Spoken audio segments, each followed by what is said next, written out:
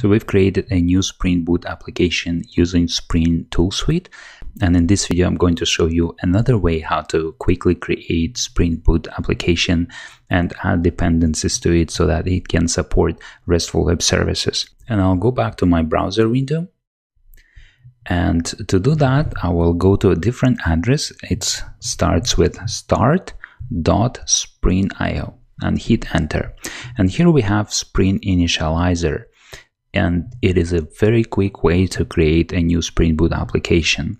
So basically, we will need to select a few options here, generate a new project with Maven or Gradle. I'm going to use Maven just like I did with Spring Tool Suite. I'm going to use Java, and the version of Spring Boot that I'm going to use is going to be 2.0. Okay, and here already familiar to us options like group is your package name. So here I'll provide com apps developer block and then app ws and the artifact, which is a name of your project. So in my Spring Tool Suite, I called it mobile and then app-ws for web services. And here we will need to add a dependency, and we have already a quick suggestions, like if we add web, this will be enough to support RESTful web services.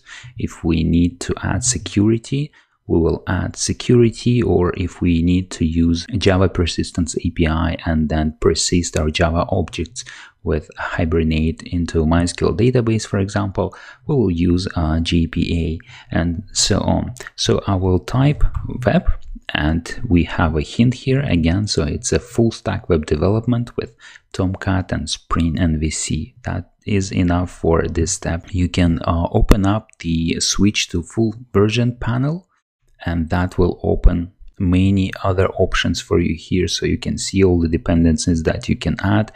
You can simply click on them to add to your POM XML.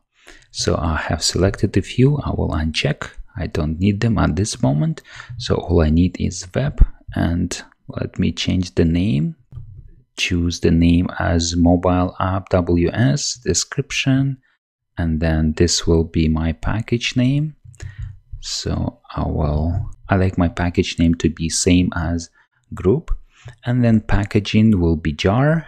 I will be able then also use Java jar to start up my Spring Boot application, and it will start Tomcat and it will deploy application into Tomcat, and I will be able to use it and send HTTP requests to it, and Java versions. Okay, so now all I need to do is to click on generate project button, and that will download a zip file which I can unzip and then open that project with any development environment I like. So I'll bring up my Finder window, and then I will go to downloads. This is the folder that it has downloaded. I will drag and drop it to my desktop, and I will click and rename it to, okay, now I can go and let's use NetBeans this time. I will open NetBeans, and I will open my project with NetBeans. I'll go to File, Open Project, and then on my desktop, I have renamed the downloaded demo folder, and I will open it here. And here we go. This is my project I have created with Spring Initializer. I should have my package, com apps developer block, and then the Spring Boot application. And if I go to POM XML file, this is under project files, and then POM XML file, I should have the dependencies, the Spring Boot starter web dependency and the starter test dependency for writing tests and testing our RESTful web service. And this project we have created with Spring Initializer will be just the same project that we have created using Spring Tool Suite. So you can use any of those.